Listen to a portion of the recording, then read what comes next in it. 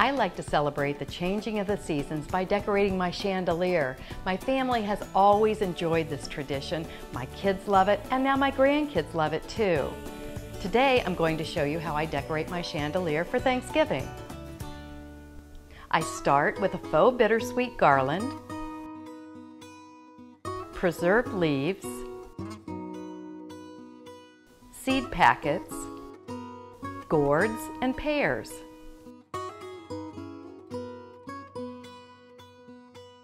Then I add the finishing touches: vintage Thanksgiving postcards, family photos, favorite holiday recipes, painted tin cutouts, seasonal words,